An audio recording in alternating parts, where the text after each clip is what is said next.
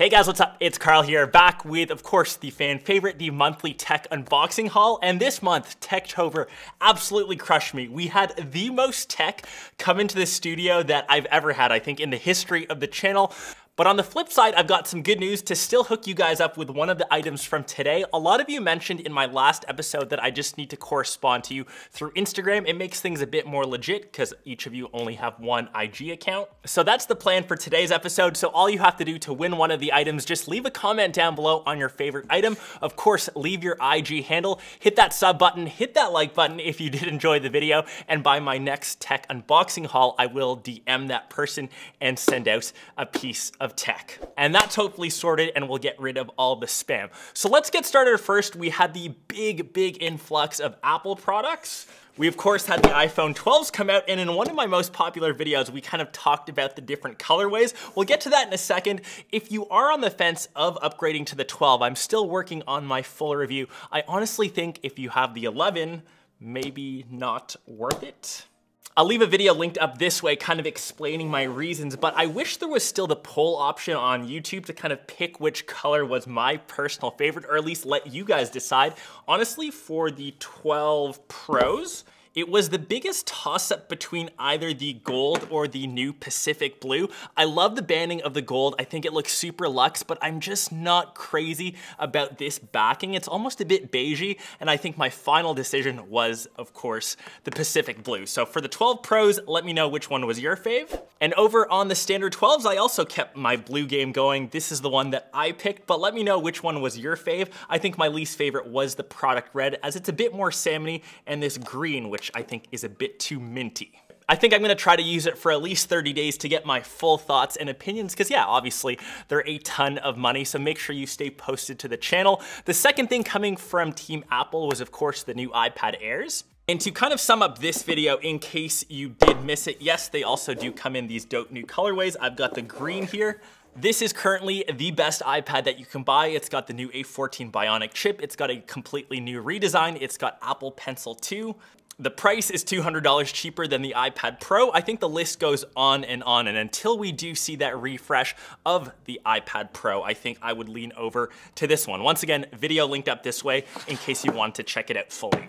Keeping on the smartphone game, I know that I showed a lot of love to the Pixel 5 coming in at $500, but the one phone that I didn't really review yet was the Pixel 4a 5G. And if you don't need any of the extra perks that the 5 offers, so the premium build, it's completely made out of recycled aluminum. It's also $200 cheaper, which I think is the biggest reason. It doesn't have as much RAM, so 6 gigs compared to the 8. And lastly, a 60 Hertz display versus a 90. Maybe that's the biggest thing that's kind of swaying me in the direction. But if you want to save $200 and none of those things matter to you, it's still got the same camera sensor, one of the best that you can currently get.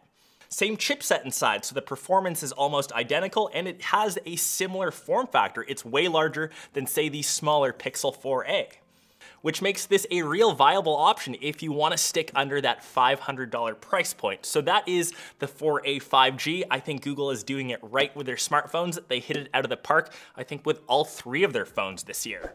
More from Google, they also sent over their updated Nest Audio. They're moving away from their Google Home/Home Mini name, so this has a bit of a new redesign, and it's in that new Sage colorway, so very similar to the Pixel 5. So if you want to get your matching game on, you know which devices to grab.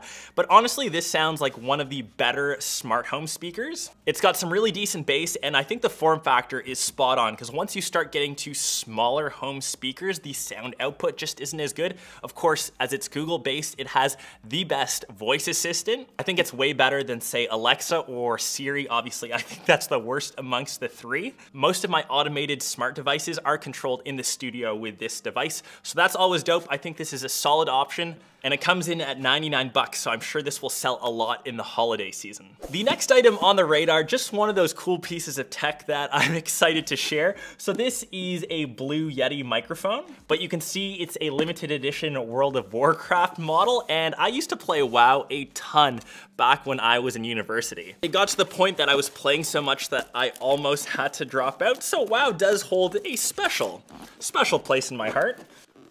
Out comes the microphone. So it's still the same Blue Yeti that we kind of know and love, and I actually use one personally when I do stream over on Twitch. It just does have some of the extra markings, so you see all of the gold banding, of course, World of Warcraft, some of the runes around the base, and if you are a big WoW fan, and if you still play, I think this will bring a ton of nostalgia, / it's a collector's item, I think. And last but not least, the two big things that came into this studio, maybe the thing that I'm most excited to start testing out, I've kind of dabbled a bit already, the new next-gen consoles, of course the Xbox Series S and Series X. And unfortunately, gameplay is still under embargo, so you'll have to wait till next week. But since I've been using both over the past couple days, my initial impressions, I would still lean over to the Series S. It's really hard to utilize the full potential of Series X. You need a lot of extra add-ons. And what I mean by that, you can get up to 4K at 120 FPS, all the way even up to 8K, but you still need an extra TV that can run that, or even a gaming monitor. 4K 120 FPS, usually those are the priciest of the bunch. If you want to just stick to 1440p, 120 FPS, which I think is the smooth spot for gaming, you can get all of that done with the Series S, and you'll save a ton of money. But if you already haven't pre-ordered them, make sure you stay posted till next week, and I'll kind of compare them more in depth.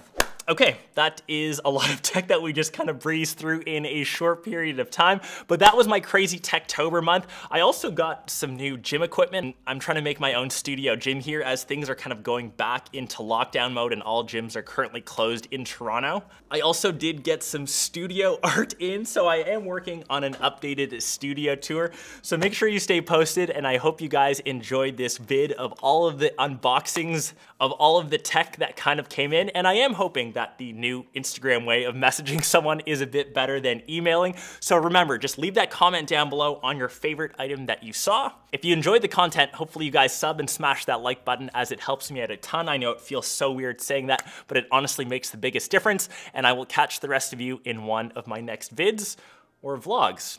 Just got a text message. Peace.